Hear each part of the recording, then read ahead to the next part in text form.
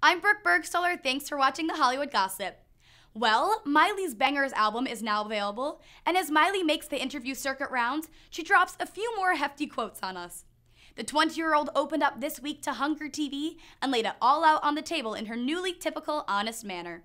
When it comes to the powers that be of the entertainment industry, Miley says, with magazines, with movies, it's always weird when things are targeted for young people, yet they're driven by people that are like 40 years too old. It can't be like this 70-year-old Jewish man that doesn't leave his desk all day telling me what the clubs want to hear. She continues, I know when people walk off the dance floor and I know what's driving it, so I've got to be the one doing it because they're just not in on what 20-year-olds are doing. You mean like Molly? In the interview, Cyrus calls Britney an icon, saying, she's awesome.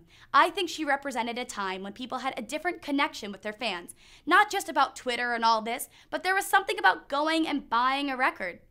Miley and Britney share a track on Cyrus's Bangers album, and about the whole movement as a whole, Cyrus said, I feel like a lot of it now is mostly visual. People are so obsessed with what I'm doing visually, and I think it will be good for people to hear more than just Can't Stop or Wrecking Ball, so they can get the whole vision of what I'm doing.